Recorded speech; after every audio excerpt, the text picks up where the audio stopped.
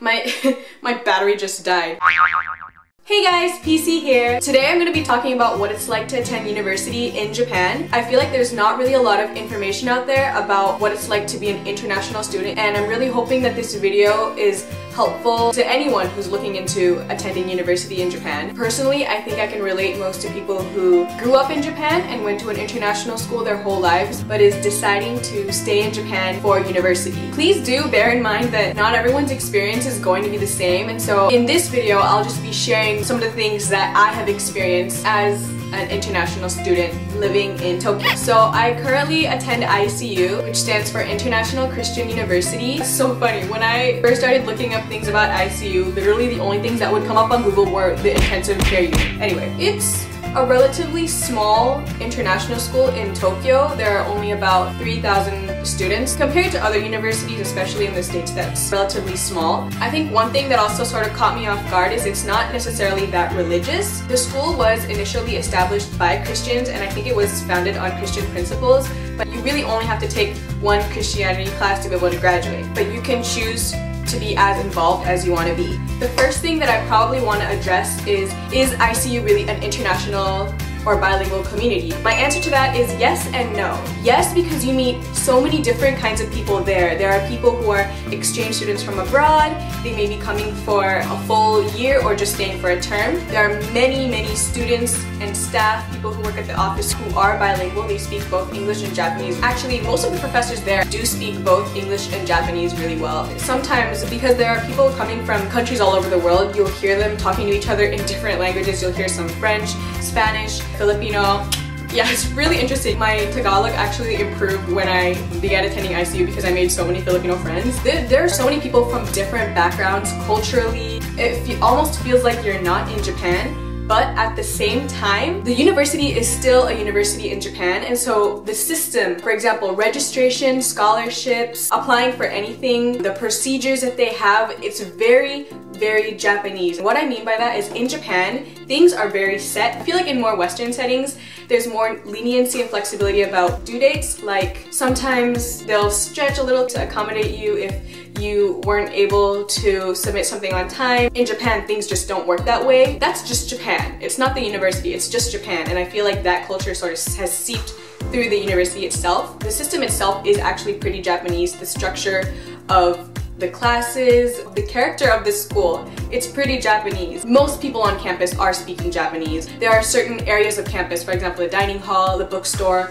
the cafe, where they only speak Japanese. So you do have to be able to communicate to a certain degree, but it's not, I mean, it's like ordering food. I had a bit of a culture shock when I first got into ICU because I didn't realize how Japanese it would be. As somebody who didn't speak Japanese very well, I was not really confident in communicating with other people. I had a really difficult time sort of adjusting to that. For somebody who grew up in an international school her whole life, the system was just completely different. For a university in Japan, I would say it is pretty international. Obviously, there are just certain aspects of culture that you can't really take away considering it's a university in Japan. Okay, enough of that. Next point, people often ask if classes are in English or in Japanese. Answer is they're in both. Sometimes they're in English entirely, sometimes they're in Japanese. You can have the same class offered in two different languages at different times and different terms. What's really great about that is students can take the course in whatever language they're most comfortable communicating in. Sometimes though, there are classes that are only offered in a certain language, so it'll only be offered in either English or in Japanese, and you have to submit all the materials in whatever language that the course is registered under. That kind of sucks sometimes because there were times when I wanted to take a certain class but it was in Japanese, and I don't think I would have been able to pass if I had taken the course. There's also sort of that disadvantage. However, there are also classes that are taught in both English and Japanese. Either the professor will be bilingual, sometimes they even lecture in both English and Japanese, or they will lecture in one or the other language and will allow the students to submit the assignments in whatever language they're most comfortable writing or presenting it. Those classes are really helpful because I came in as an international student. I have to take classes in Japanese in order to graduate. Instead of taking classes in just Japanese, I try to take classes under professors who lecture in Japanese but will allow you to submit the materials in English. Classes at ICU are really interesting because, again, you meet so many different people. As a student who matriculated in September, I'll be in classes with students who matriculated in April. Those tend to be the Japanese students who come from Japanese institutions.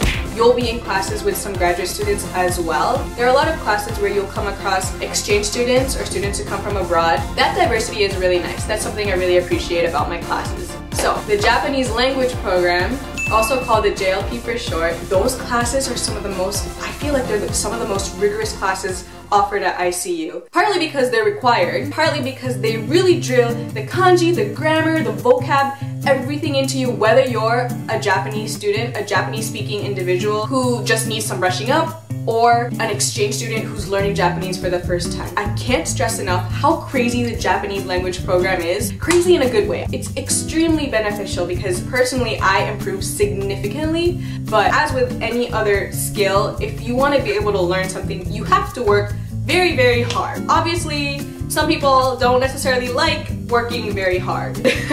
For anybody who's coming from a different country and is considering ICU, if you really want to learn Japanese and you're considering staying in Japan for work, ICU might be a good decision to make. I know a senpai, 3 years older than me, he already graduated. He came as an international student, went through the JLP, now he's working at a Japanese company. It's crazy to think that he learned that much Japanese in the amount of time that he was here. That's definitely possible, but it's really up to you how much you want to take out of it. If you want to do the bare minimum, you can pass, but you won't necessarily get as much as you want out of it. It's still going to be hard, but it's a program that's definitely worthwhile. I could go into more detail about how the system actually works, how they place you in the right Japanese class, but this video might get too long. I'm thinking about making another video about that, just the JLP. If you think I should, comment. Oh my goodness, what am I turning into? But I think the JLP is one of ICU's strongest features, and that's one of the biggest reasons why I decided to attend it. Majors.